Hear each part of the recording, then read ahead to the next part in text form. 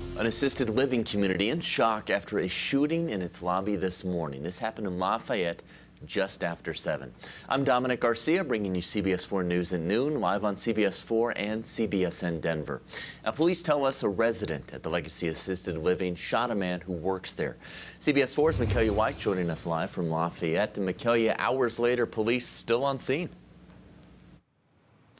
They are. In fact, you can see they have the area behind me blocked off as they continue to look into what happened leading up to this shooting. Officers tell me a man was shot and he is on life support at this hour. So that victim is in his 40s and the suspect, a 95-year-old white male, is in custody. I'm told the shooting took place around 7:15 this morning in the front lobby area of Legacy Assisted Living, and the suspect was later located in his room.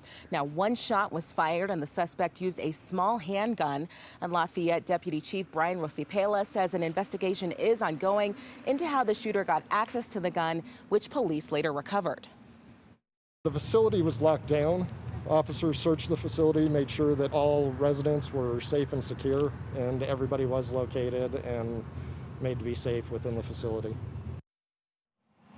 And police do say there is no further threat to the public right now. Residents have been interviewed throughout the morning to try and get some answers. And of course, we'll let you know what we learn going forward. We'll be out here all day as well. For now, we are live in Lafayette. Micaiah White covering Colorado First. All right, Mac, thanks so much. And CBS 4